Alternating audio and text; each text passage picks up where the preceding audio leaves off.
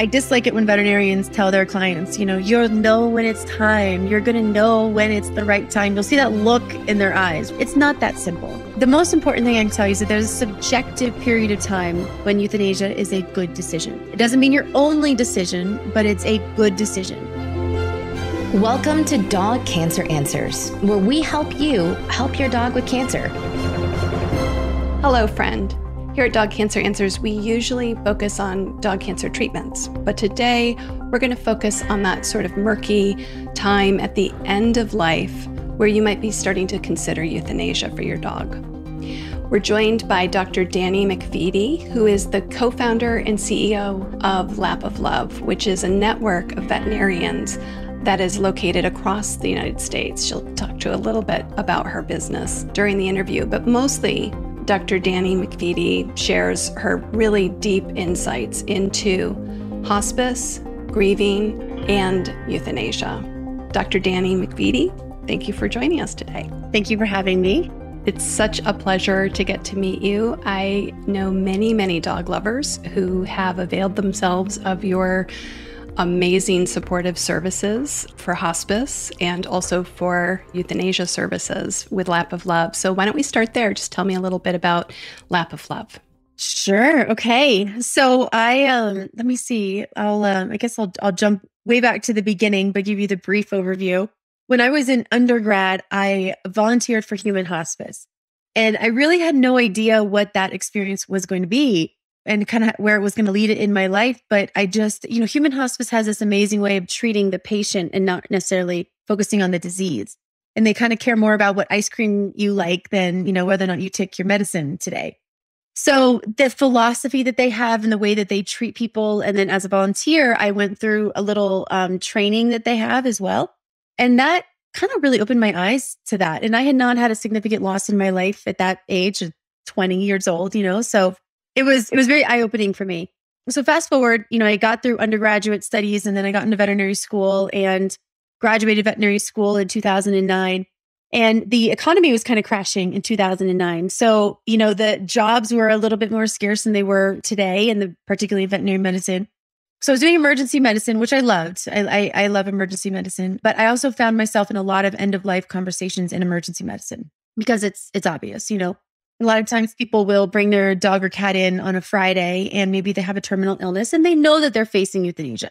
They know that that's coming, but we don't have to euthanize that day, and we could euthanize the next day or Sunday, or they would say something like, my goodness, I wish she would hold on for my wife who gets home on Sunday, or my husband gets home on Monday. Is there any way we can just, keep him going?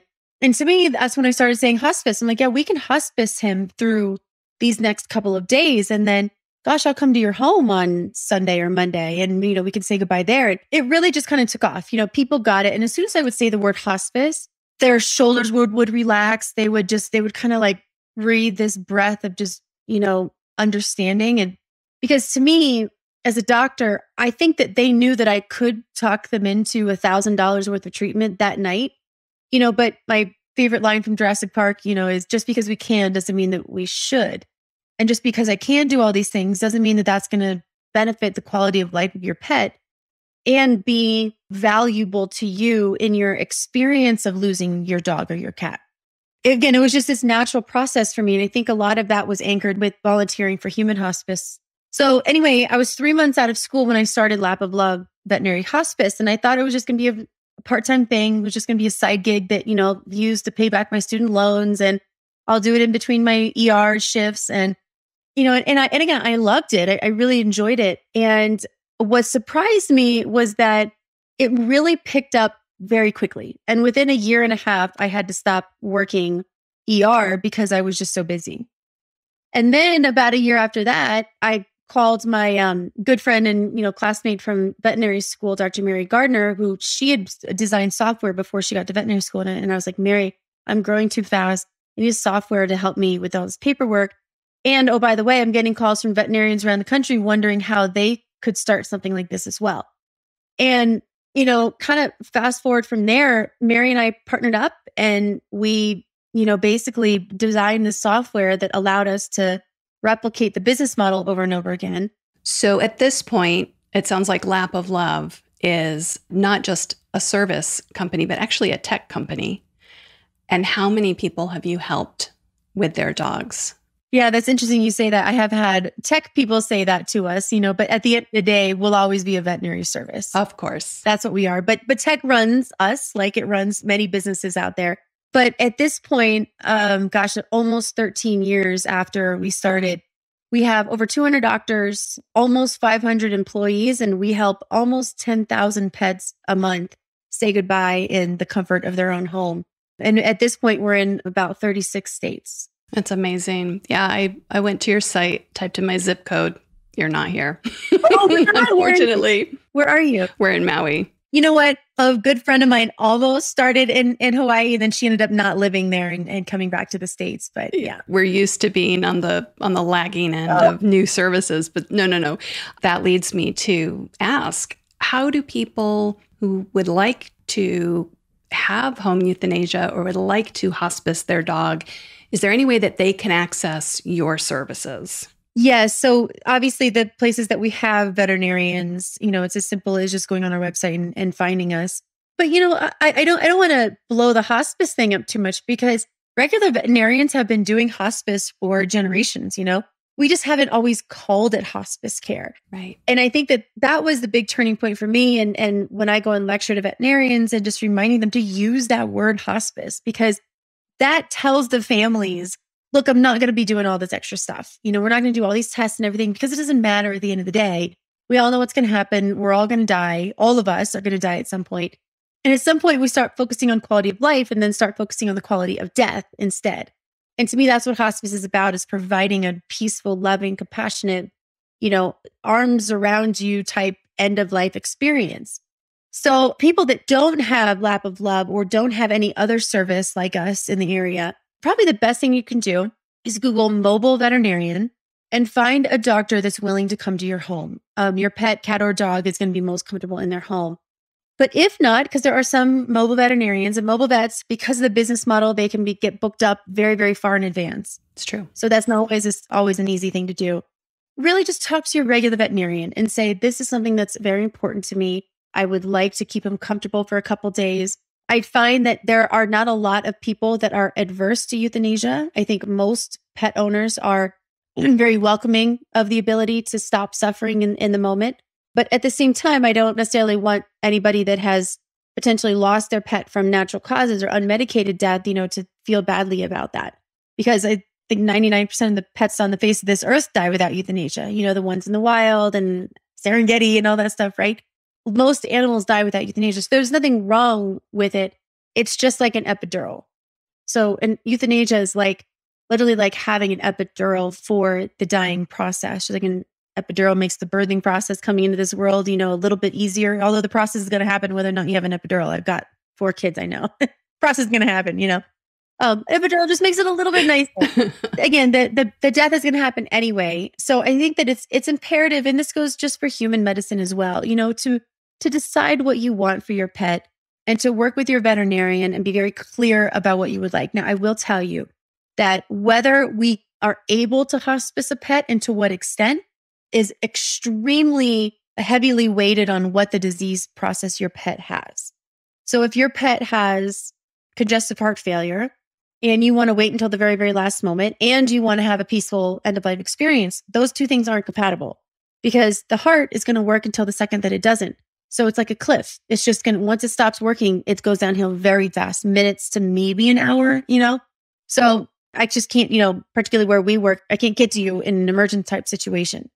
So in-home euthanasia in and of itself is not an emergency response where it's an urgent care model. Mm-hmm. So it's definitely one that you need to work with your veterinarian on to talk about the disease process your pet has, what's possible, to hospice through and what's not possible, and then kind of make a plan from there.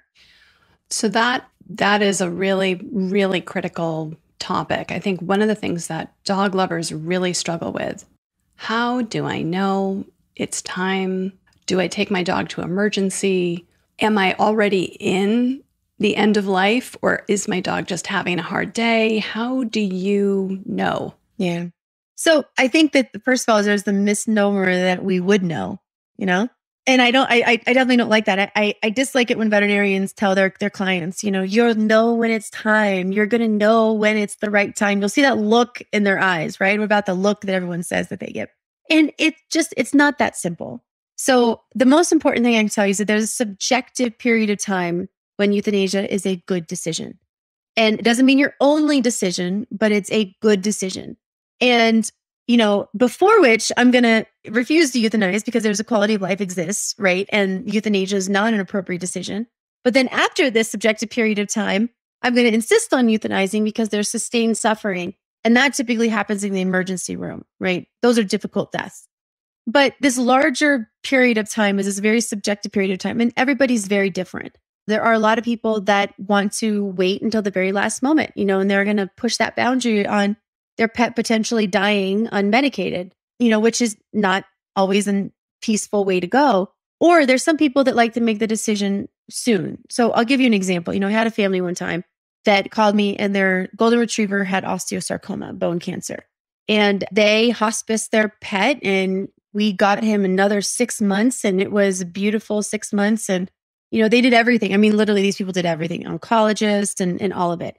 And it was almost 6 months to the day that they got from the diagnosis. And they knew that as soon as he couldn't make it to the mailbox anymore, they were going to say goodbye.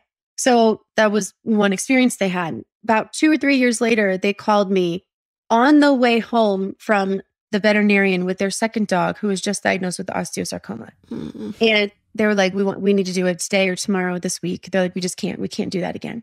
So the point is that, everybody has different experiences. And even if you push those boundaries with one pet, something that I have found, and I would never have guessed this, but is that people don't tend to like to do that again. And again, everybody's a little bit different, right? Mm-hmm. But there are the vast majority of the families that I help, once they have gone through that long, stressful, just drawn out hospice experience, the next time it happens, they're like, Doc, we just can't do it again. We don't want to go through that again. It was so long. Every day you're wondering, is today the day? Is today the day? And it's this, you delay vacations and you delay guests coming down and you delay all these things because you put everything on hold for your pet. And I think what happens is that when people do that, sometimes they look back on it and they don't think that was quality time that they got anyway, because it's stressful and you're shoving pills down their throat. And so again, my purpose of saying that story is that there's a varying degrees of what people are willing to put up with and what they're able to do. And I'll expand one more on that if it's okay with you, but please. So the way that we explain it in the homes is that there's 4 different budgets that people have. The first is the monetary budget. Everybody understands that budget, right? Mm-hmm. Like I can't afford to take my dog to the oncologist once a month. Can't afford to take my dog to the internist once a month. I can't afford to do this big, huge surgery to remove his spleen to maybe get another couple of months. I just can't afford it, right? Right. And that's a viable thing. I think people get they feel very guilty about that stuff. But, if you Google what is the average disposable income that people have, it's something like a few $100s, right? Like, yeah, $400, I think is what it was last year. And it's probably less now. You're exactly right. Yeah. Every time gas goes up, we lose a few cents. Gas and food is up, right? Yeah. So, it's vital. When people in the emergency room all the time, they would tell me things like, I'll go refinance my home to make this happen. And I was like, no, you're not. No, you're not. You're not going to do that. Okay. Because just because you have $1 million doesn't mean I can buy you more years with your pet. You're not going to go refinance your house just so you can get a few more weeks with your animal. I know that those words sound really amazing. Like it does, right? It sounds amazing. And we're not talking about your human child here. I mean, their human child is like, that's a whole separate conversation. And I know some people treat their pets like human children. I get that, But my point is that I'm not going to put you in a position that you are crawling out of debt for the next 40 years of your life just to get in another couple of months. And if that is okay with you, then that's fine. That's your own personal decision. But I was always very clear with people. And I found that the vast majority of people were very appreciative of the clarity of providing that type of release from guilt and release from judgment that they think that I have and they think they should have on themselves. Yes. Don't you think that people they often feel like I have to let you know that as I contemplate what feels very much like killing my dog, that I don't want to do this and I would do anything to avoid having to do this. Yeah. And they need to signal that to themselves and to everybody else around them because that is such a terrible choice to make. Whether it's the right choice or not, it's a terrible choice. It's hard. Exactly right. Which is why, the conversations that myself and the doctors that do this type of work, the conversations that we have in the home with people, almost always it's about giving the families permission to say goodbye. And I let them know, they'll say things like, I don't want to make the decision. I'm like, you're not making the decision. I'm making the decision. You're partnering with me in the decision. You don't go to your spinal doctor and say, I need surgery. You say, my back hurts. What do I do? Right. And then he says, this is what we're going to do. And then you say, okay, that sounds like a good idea or not. You can say no, obviously. Then I tell him that. I'll be like, you can say no, but I'm telling you that you are within this period of time when it's an appropriate decision. And your two options are to do nothing, which is almost always not an option. I say, you're not going to do that. You're going to do something. And you're either going to go to the clinic and you're going to get heavy pain meds and we're going to hospice him up and we're going to do all these things. I'm going to spend about $1,000 of your money tonight getting him, back to comfortable, or we're going to say goodbye in a peaceful way that's going to leave you with as little guilt as possible. And look, there's always some guilt, right? I think that there's always some guilt with a natural death, even a human death. Like there's always, did I do enough? Did I say the right things? Did he feel loved in his life? Did I give him enough treats, right?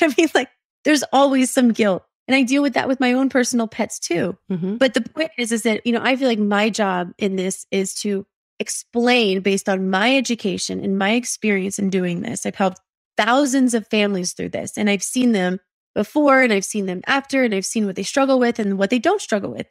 And I've seen them over multiple euthanasias and how the evolution of their thoughts and their feelings, happen. And it's just so important that we do the very best we can and leave it at that and not bring that guilt home. Oh, and I didn't talk about the other 3 budgets too. Right.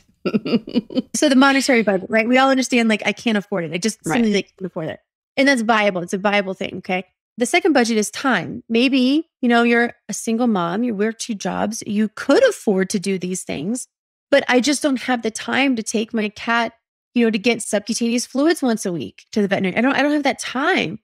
And that, again, that's a hugely viable thing. I don't have the time to give my dog 2 injections a day, for diabetes. Like that's a really, really big commitment to make.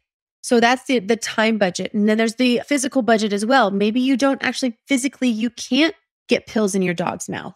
You can't lift your 180-pound dog up to move him and clean him. And when he pees and poops on himself because he can't move up, can't get around anymore, you have to clean that up. Like that's a big physical commitment as well. So there's the physical budget. And then the last one is the biggest one, which is the emotional budget. And the emotional budget is, again, that's a real big drain on people. And it can kind of go both ways. Sometimes this is the last animal that they had that belonged to their wife, to their husband, to their mother or father, or even your child. And, this person, this family member died, and this is the last connection you have to them. And so losing this pet again is like losing that family member again. Right. And it's huge for people. And so I walk them through that of, it's okay, yada, yada. Like, there's obviously a whole bunch of things that we say, but that's also a very, very viable situation, a viable budget to have. So I take those 4 budgets into consideration and talking to families and helping them through the decision-making process. And even just identifying those budgets sometimes helps them understand what's standing in their way to saying goodbye and, and kind of moving on. I've spoken to people who are literal billionaires and they could afford anything. And at the end, in that subjective period of time, they're faced with the exact same decision as all the rest of us are who don't have billions of dollars. Right. And the ability to recognize those other 3 budgets, I think, is really, really valuable to our listeners for sure.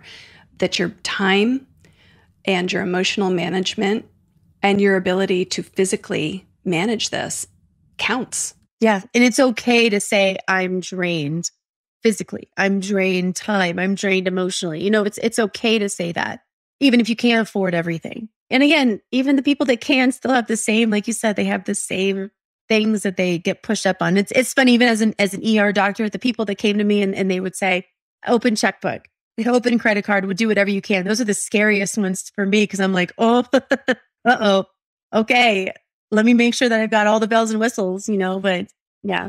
Because they want to spend money in order to save their dog. And so you need to get a lot of resources lined up for them that are viable, that you feel comfortable, I assume, as a veterinarian, saying this is a reasonable choice to make if you're going to. Even if I do, that doesn't mean that I can save them. I could have an open, invoice with them, but like that just doesn't mean that I can actually save them. Money doesn't stave off death? Not at all. I think it was Steve Jobs that said, like, I can hire somebody to drive me. I can hire somebody to do everything. I just can't hire someone to take this cancer from me. Right. So you mentioned there was a subjective window of time. Do you have any milestones that you see as a veterinarian that you can help our readers and our listeners? See, I'm a writer first, so I'm thinking my readers. Do you have any guidelines that you can share with our listeners to make sure that they know whether they've moved into that subjective window of time? Yeah, that's actually a really good point. And it has a lot to do with the disease process. Okay. A lot. So let me give you a couple of examples. So with arthritis. So arthritis is probably 75% of the dogs that we see that are over 70 pounds we're typically saying goodbye because of arthritis. And arthritis is one of those conditions where you have the blessing and the curse of time. Okay. So you have the blessing of being able to have a very, very long subjective period of time, but also the curse of waking up every day and saying, is today the day? So with people that have arthritic dogs, if they've been through it before, they will tend to make the decision when that dog is having a significantly difficult time getting up and moving around. Now, I will say that there are a lot of medications that help significantly with that. Now, at some point, they're going to stop working. So at some point, gabapentin and Ribadyl and the occasional Tramadol on board. And at some point, you're going to be giving those, very, very regularly, and they're still going to have trouble getting up. Because what happens with arthritis is that first it's the bones that hurt, and then it becomes the muscles that atrophy because we're just getting old, Mm-hmm. And those fast twitch muscles atrophy faster than the slow twitch ones, which is why they can't get up as readily. But when they do get up, they can sometimes walk. And that's where people have the hard time because they have a hard time getting up. But once they are up, they can kind of walk. They're like, okay, he's fine. I don't want to say, I don't want to do anything now. So that's where this blessing and curse of time kind of happen. So with arthritis, I would say that when your dog is having a significantly difficult time getting up and has already been on medication, then you're absolutely within that window. Now, I'm not going to discount all of the budgets that we just talked about. And if those medications are too expensive for you to get on, then once your pet is having a difficult time getting up, consistently having a difficult time, then that's something that you might be saying to yourself, this is going to get tough.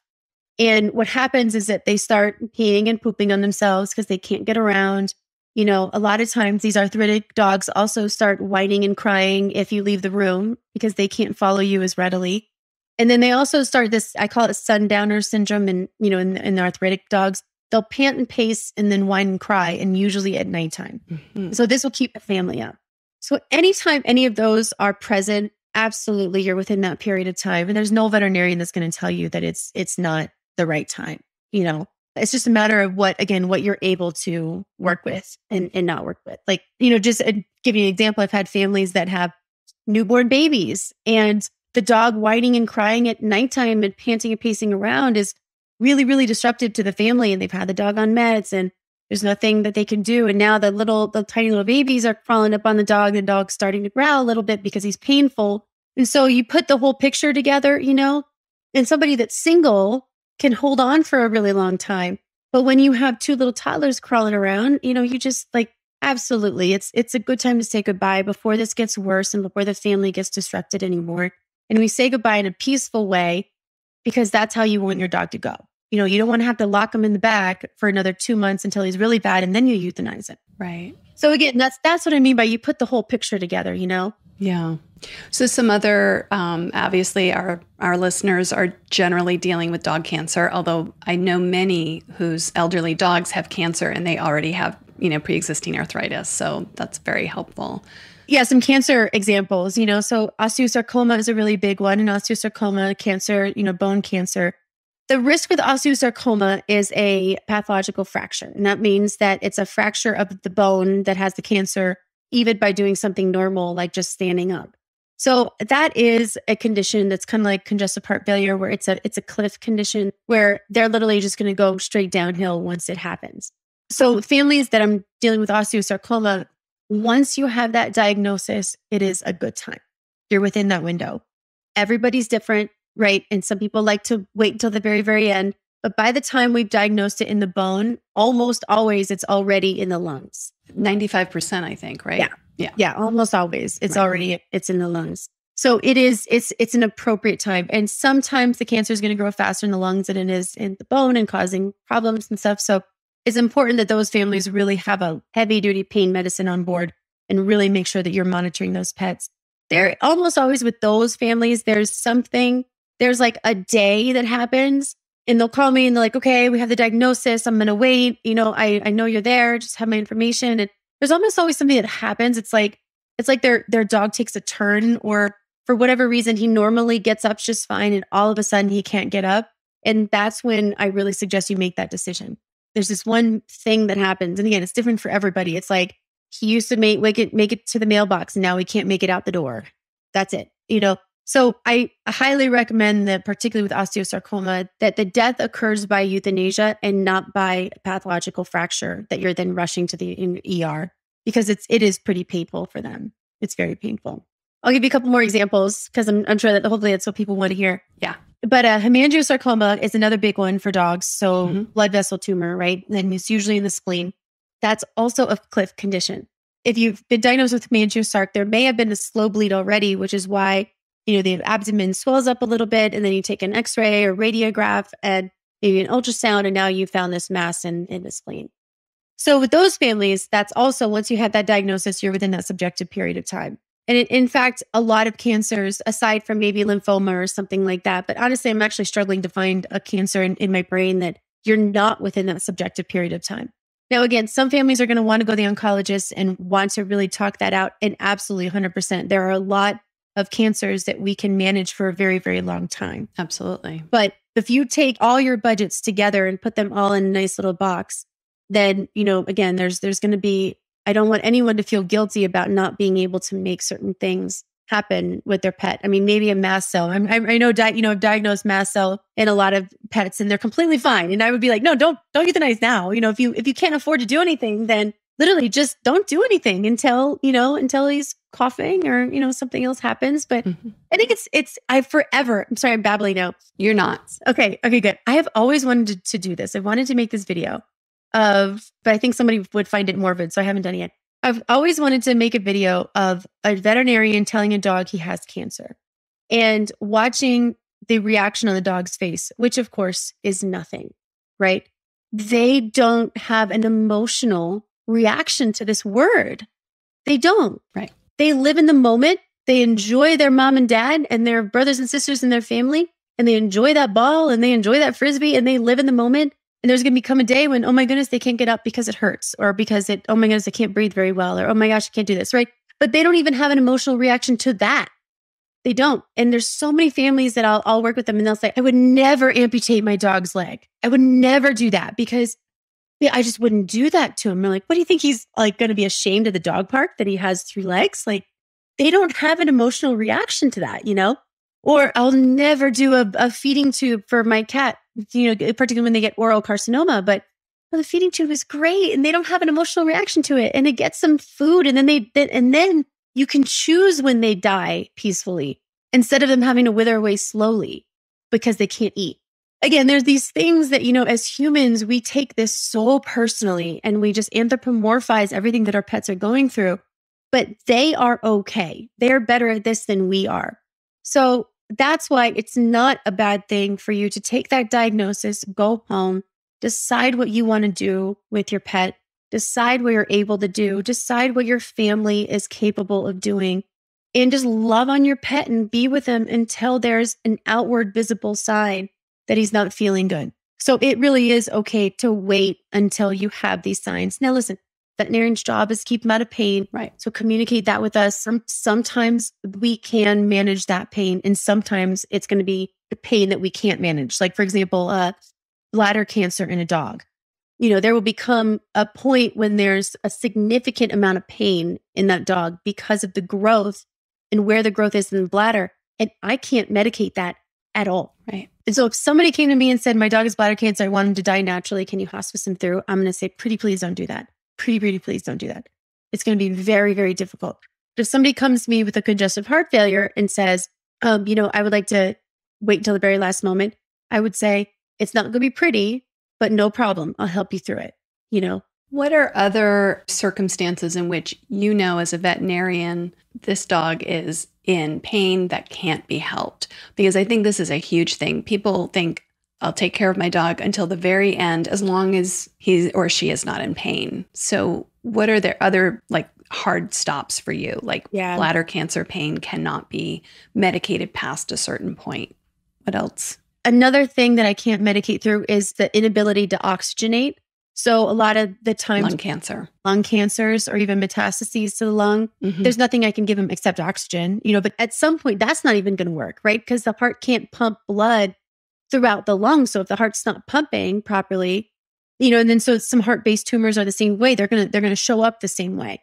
So I would say anything that's significantly bad with the brain, the heart, the lungs, and then some of the other organs like the bladder, and then even like the spleen. So if you have meningiosarcoma and there's a very rapid bleed internally. Now, a rapid bleed isn't going to last long. So it could be minutes to maybe an hour before they're going to pass away on their own anyway. But those type of things, I can't medicate through. So, it's a conversation, but at the same time, I want to make sure people know that even if your dog did die, because I've had people call me and they're saying can you come over right now? He's dying. And I said, I'm not going to make it. Even if I'm there in lickety split time, just be with him, just pet his head, put your hand near his nose so that he knows you're there, and just put your hand on him. And he's, this is Mother Nature's way. It's not pretty. It's not perfect. Birthing process isn't pretty or perfect either, but this is just the natural way of happening. So it's tough. And I will go back to a word you didn't say, but what you were insinuating is the word suffering also. That people say all the time, right? Is I just don't want her to suffer. And we did not really learn about suffering in veterinary school, but we all know what it is, right? We all know just by seeing it. So I'll give you some words to help identify it. So suffering is anything that robs you of your own attention. So sometimes people would call me and they would say, my dog is suffering. Can you get here right now? Okay, well, tell me what's going on, because I need to know if I need to, if I can make it or not. And they'll say well, he's laying there. I'm like, well, can he look at you? Yes, he looks at me. Well, can he sit up? Yes. Will he come to you if you call him? Yes. But if your dog is down, laying on his side, not responding and just breathing, and then I'll say, put your hand in front of his nose. Is he moving his nostrils he's identifying you? Or if you get down and, look him in the eye, does he actually look at you? If your dog or cat cannot look at you, and if you can't get their attention, then they're suffering in some way. Either that or if they're crying out in pain, obviously, that's suffering. And sometimes they will look at you and they'll kind of come to you if they are in pain, but they're panting and they're whining, right? And they can't catch their breath. And that's obvious, but it's the ones that are laying down that are typically not as obvious for people. Sometimes I'll walk into a home and the dog's laying on his side and the owner's like, yeah, he's been like this for a little bit. And I'll point out, let's say you see how he's breathing. He's abdominally breathing. He's pushing out as hard as he's breathing in. So breathing is typically a passive process that's like this, but that sufferable breathing is right? Oh, yeah. There's this long exhaustive. And then once I point it out, they're like, oh, I didn't see that, So again, it's obviously something as veterinarians we're trained to see. And that is, I don't say that's always suffering, but to be honest, in my clients, it usually is, because they're old, they have comorbidities, they have a lot of different things going on. So that is in usually some form suffering. In your experience as a human hospice volunteer that sort of, just pushed you into this whole field, do you think it would be useful for our listeners to start applying some of the same things they might apply if their father or mother was in hospice and they're looking at them and saying, she's obviously suffering, he's obviously suffering. And then they look at their dog and they see like that kind of labored breathing I've seen in relatives and friends who are in hospice near the end, right? Like a lot of these signs sound very much like the symptoms in human fields that kind of tell you we're towards the end of life. Is that accurate? I would say that it's very difficult to extrapolate that from human medicine. It's really tough. Sometimes when I say something like that, they'll say, oh gosh, yeah, that's right. My mother, father, grandmother did that as well. But it's not a lot. It's just because like in humans, a lot of it's the skin. You can see changes in the skin, but in our pets, we can't see those types of things. The other reason is because in human medicine, you might have a disease, and then that disease progression causes other problems, and then everything together then causes death. But in veterinary medicine, there's usually a reason, there's like a disease that we're euthanizing for, even though that disease may not be the thing that causes death. I see. Like arthritis. Exactly. Yeah, exactly. So arthritis doesn't cause death in and of itself, but if we left it, to go just unchecked, then like out in the wild, right, an animal that gets arthritis is just going to get eaten or taken by predators, or is just going to get, sick from not being cared for and moving around. Right. We just starve because it can't get up. Yeah, exactly. Yeah, starve because it can't get up. And then, exactly. So the reason why we euthanize is not always the cause of death. And that's why it's just always just a little bit different. I see. That's really helpful. So what are the signs that you would say somebody, like if your dog is experiencing these things, call emergency? I would say labored breathing. Okay. Obviously whining and crying at nighttime. Well, no, I mean, the panting and pacing and is bad, but if they're sustained whining and crying, obviously, I mean, I feel like most of these things are pretty obvious for people, but I think the biggest thing that people forget is the breathing, the labored breathing, because as humans, sometimes like we can feel like we have labored breathing, but when a dog or a cat has labored breathing, it's a significant problem. Okay. And it's to be addressed, quickly, because they can't like take a deep breath and calm themselves down. Like their bodies start just going in survival mode. So labored breathing is always a problem. Always. Okay. Labored breathing is always a problem that needs to be addressed by a veterinarian, that we can fix it immediately. This is a really good spot to take a break. So we'll be right back with Dr. Dani McVety. Whether you need a shoulder to cry on, or a pile of sand to pound, or someone to read all of your confused thoughts, our dog cancer support group on Facebook is the place to be. Most members join because their own dogs have cancer and they're reading the Dog Cancer Survival Guide. They read, they write, they cry, they laugh, and they support each other in the group. They share their successes and hold each other when they're down. And even if their dogs are gone, many members stay to offer hard-won wisdom and non-dogmatic advice and empathy to new members. Whether this is your first encounter with dog cancer or your 10th, this is the best support group to join, and it is free. Just go to dogcancersupport.com or search for the group called Dog Cancer Support in Facebook.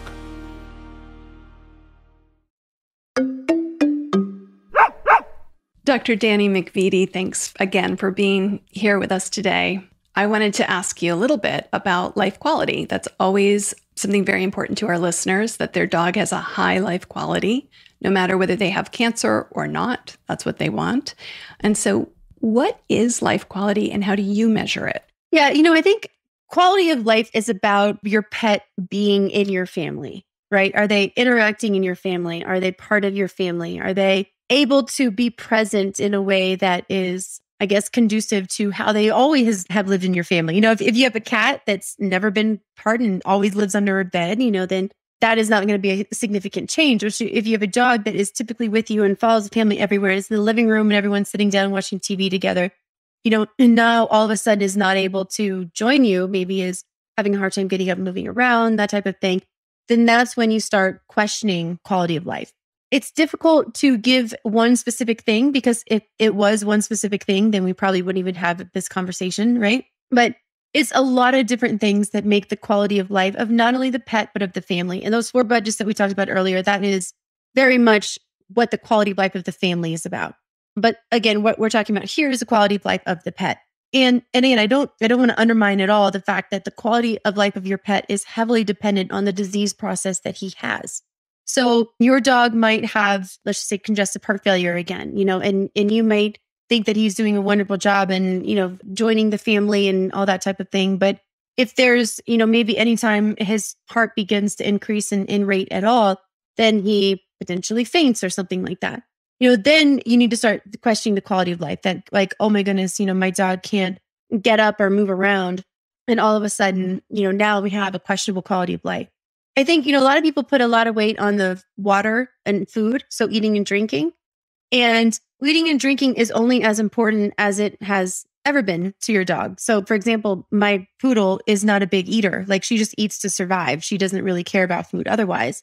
And I mean, don't get me wrong, she'll love a good steak, right? But she is a dog after all. She just doesn't like, but she's not this like, our little Boston Terrier he is just a little tubby tub. Like, he'll eat all day long, So my point is that, like, when they get to be elderly, the fact that my poodle stops eating for a day or two is not going to be a major concern to me, because she's always been like that. But if my Boston stopped eating for a day or two, that would really concern me, because something significant is going on in his life. Now, I will say that the eating and drinking, Human Hospice has a saying that food and water are for the living, and the body is not going to eat or drink for a future that it knows doesn't exist.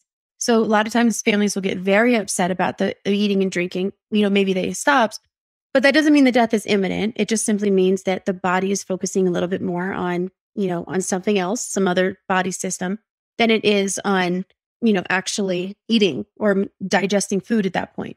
So water is a little bit different. Water can really sustain life for a very long time. Cats that have chronic renal failure, even some dogs that have renal failure as well, subcutaneous fluids is really, really good for them. So getting some type of fluid in them, even if it's subcutaneous fluids, you just take a needle and put it under the skin, and you get this stuff from your vet, and they give them a bolus of fluid. That can be a really, really big help. But even putting water in their tongue and keeping their eyes nice and hydrated and that type of thing. But usually we don't get to the point of that being too much of an issue through hospice care, because typically something else has happened that's significant enough to warrant euthanasia by that point. I have a question about drinking, actually about eating as well. We have a very active Facebook group for readers of the Dog Cancer Survival Guide. And one of the things that comes up often is, my dog's not eating. How do I get my dog to eat? And then sometimes, my dog's not drinking. How do I get my dog to drink? And there are people who actually contemplate trying to force their dogs to eat, or forcing their dogs to, not a good idea, correct? Don't ever force food or water. Never, never, never, never.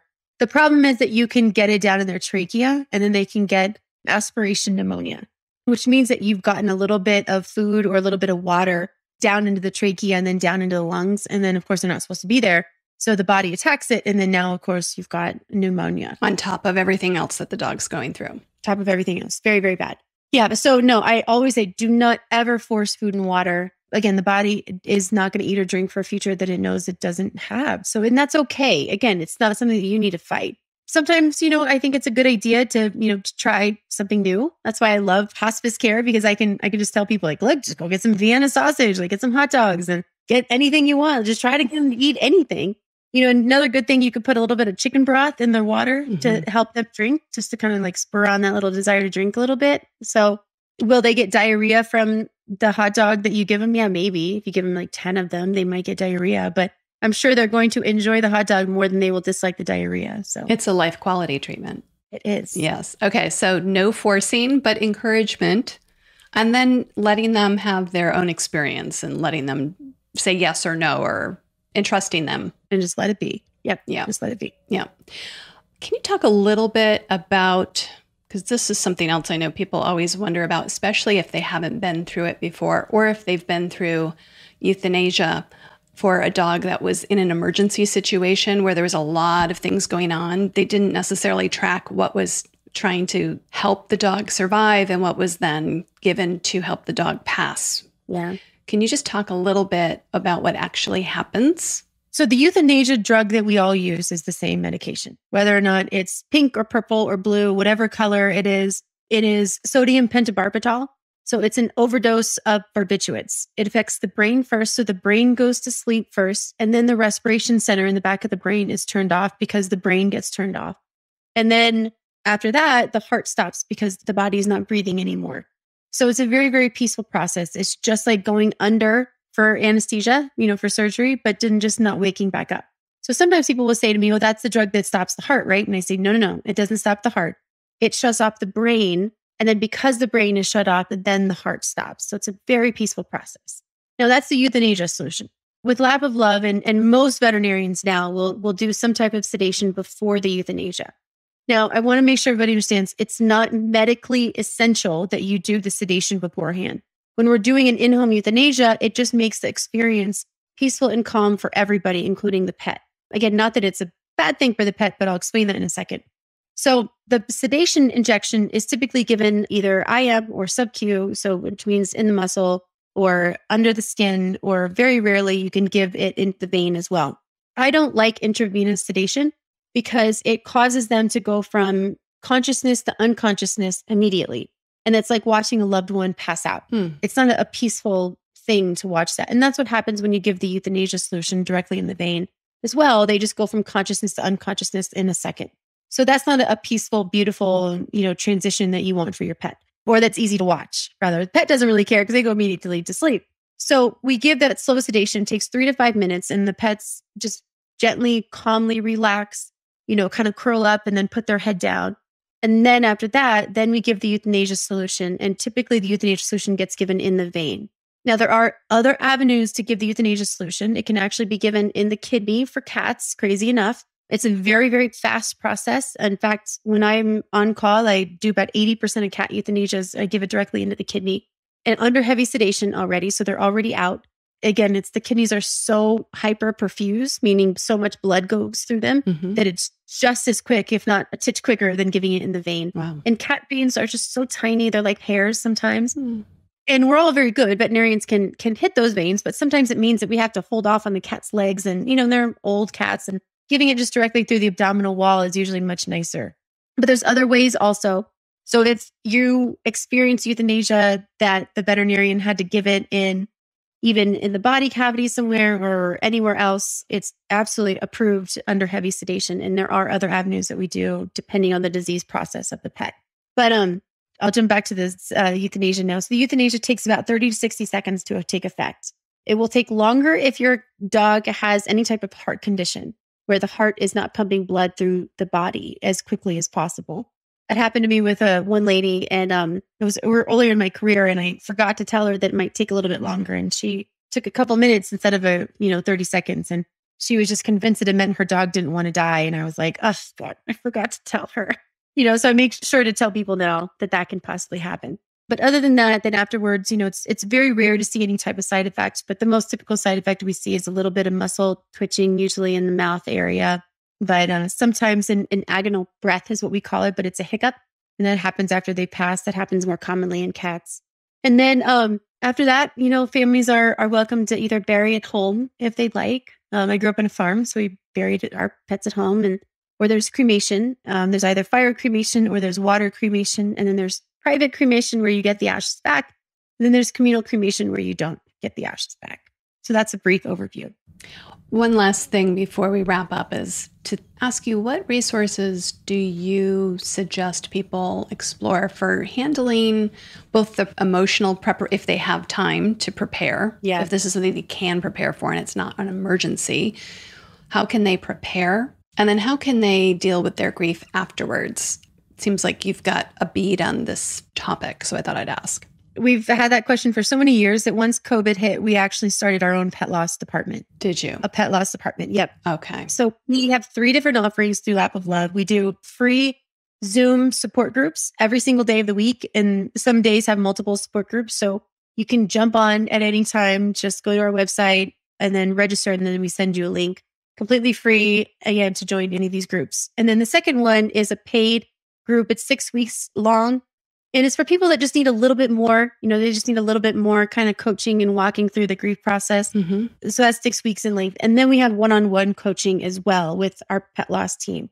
So that's what you can do virtually with us. But then, of course, look, loss is loss. Grief is grief. So if you're having a really hard time and you think you need somebody to help walk you through it, then just Google grief therapist and you're going to be able to find somebody in person. There's not enough can be said about in-person therapy, to help families through that. We do have 2 other offerings with our support groups. We actually have the only one that we know of in the country for anticipatory loss. So these are people that are actually preparing for the loss and they're just having a very difficult time. So go on our website. We have a Zoom support group for that. And then we also have one for children. Obviously, the parents need to tend with the child, but we have a support group for children, and those both go once a week. It's wonderful. So really, and for anticipatory loss, it's a lot of reading. Get online, read. There's caregivers fatigue that you can look up, this is something that's very, very common in human medicine. Mm-hmm. There's a lot of data on that. And it's the same, whether or not you're caring for a human or a pet, it's the same. Absolutely. Loss is loss. And sometimes, in my experience, the bond we have with an animal can be unconditional in a way that we wish our bonds with humans could be, right? Yeah. And so when you lose somebody who is following you around, and, my dog Kanga looks at me every day and says, "You're just the best." And then she multiplies it 20 times, right? And so that is a constant beaming of adoration and love towards me. And that is a huge loss to not have that on a daily basis anymore for anybody, right? So I think it's a really important service you're offering. We're going to make sure that we have links to all of this in the show notes for this so people can find those for you. Is there any last piece of advice or insight you want to impart to our listeners? I would really encourage everybody that rings with that word hospice, if something rings true with you, bring them to your regular vet and talk to them about that, because our profession is growing, and if you've ever felt judged or misunderstood by a veterinarian, I can tell you that even when I went to school 13 years ago, we didn't get any information on euthanasia.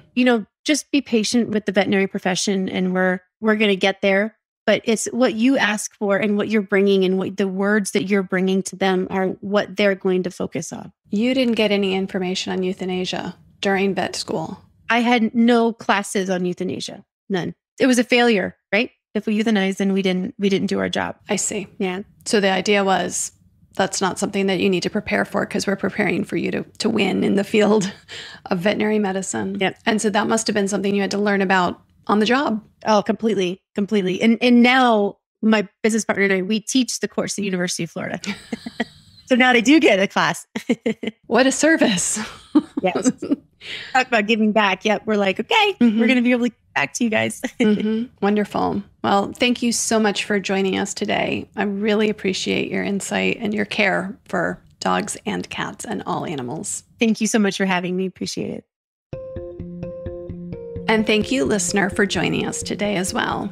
I was really struck by the entire conversation. Was just fascinating to me. Dr. McVety shares so much insight about the end of life for our dogs and our cats and other animals.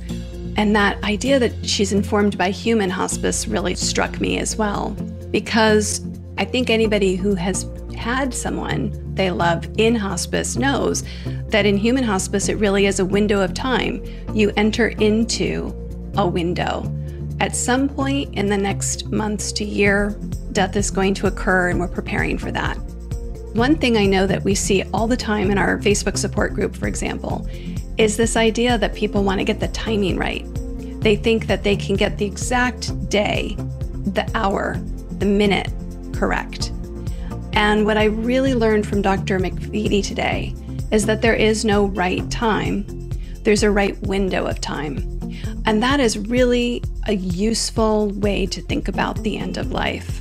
So I hope that if you have any questions about this or any other show that we've done on Dog Cancer Answers, you'll make sure to call our listener line. It's 808-868-3200. And I hope that you enjoy your time with your dog and all of your companions, and that you make the most of this time, because as Dr. McVety says, life quality is individual to the dog and it's individual to you. So enjoy your time with them. I'm Molly Jacobson. From all of us here at Dog Podcast Network, I wish you a very warm aloha. Thank you for listening to Dog Cancer Answers. If you'd like to connect, please visit our website at dogcanceranswers.com or call our listener line at 808-868-3200. And here's a friendly reminder that you probably already know. This podcast is provided for informational and educational purposes only. It's not meant to take the place of the advice you receive from your dog's veterinarian. Only veterinarians who examine your dog can give you veterinary advice or diagnose your dog's medical condition. Your reliance on the information you hear on this podcast is solely at your own risk. If your dog has a specific health problem, contact your veterinarian. Also, please keep in mind that veterinary information can change rapidly. Therefore, some information may be out of date. Dog Cancer Answers is a presentation of Maui Media in association with Dog Podcast Network.